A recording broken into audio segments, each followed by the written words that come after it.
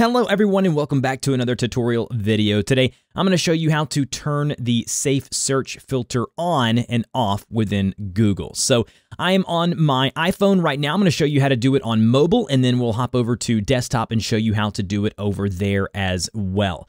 So what you need to do is go ahead and open up Google Chrome. So go ahead and open up a version of Google Chrome like you see me do here. And then once you've done that, you're going to see the three dots down there at the bottom. It may be at the top of your screen, but you should see three dots somewhere to go ahead and navigate. And once you tap those, you should be able to access the settings. If you don't know where the settings are, you can just swipe left or right until you find the gear icon that says settings. Once under settings, we want to navigate to where we find privacy and security. If we tap on privacy and security, we're going to see a few different options here. The first thing that I'd recommend to do periodically is to clear your browsing data and the cache. That's a very good way of kind of cleaning out things in places that you've been. But then you want to go and tap on something that says safe browsing. And as you can see, I have the standard protection selected for myself. If you have a kid using this, or if you have someone who doesn't know technology very well and you're afraid they're going to hop onto a site they shouldn't be on, you can tap on the enhanced protection option there at the top. And if you tap on the eye with the circle around it, it will actually tell you a lot more about that specific setting if you're worried it's going to do something that you don't want it to do. I leave mine on standard protection, and I found that to be sufficient. Now, depending on the version of Chrome that you're using, you may see something here that says use secure DNS, and then it should say with your current service provider. There should be another option that to select that says with custom.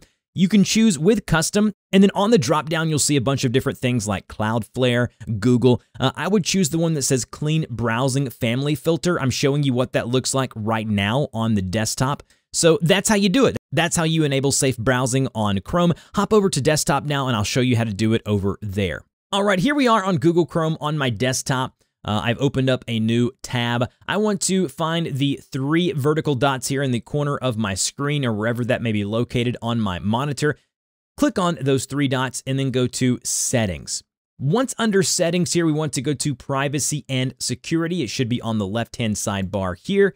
Once there, I want you to go ahead and select something that says Security, right here where it says Security. And then once you've selected that, you'll see the Enhanced Protection, Standard Protection, and No Protection. I recommend the Standard Protection unless it's a child or someone who doesn't know technology very well. And then you can select the Enhanced Protection if you're worried about that. And then something else I would recommend doing is go right here where it says Use Secure DNS. Make sure that is enabled by clicking or checking this box here to the right. And then you can go and select the With Custom option and then select the drop-down menu, and you'll see something here that says Clean Browsing Family Filter. If we select that Clean Browsing Family Filter there, it's going to block a whole bunch of things that we don't want our kids and children to see from the web browser. So you would do that by selecting the Secure DNS option here. But if you don't really worry about that, then you would just select the normal one here that says with your current service provider, and you should be fine. If you select, the enhanced security protection up here, you choose and pick and choose which ones you want, and you can read more about kind of what they do. But obviously with any of this, any browsing data is going to be sent to Google. So if that's something that is worrisome to you, then understand that as well. So that's how you turn on safe browsing on Google Chrome. If you have any questions, please put those in the comment section down below, and I will see you guys in the next video.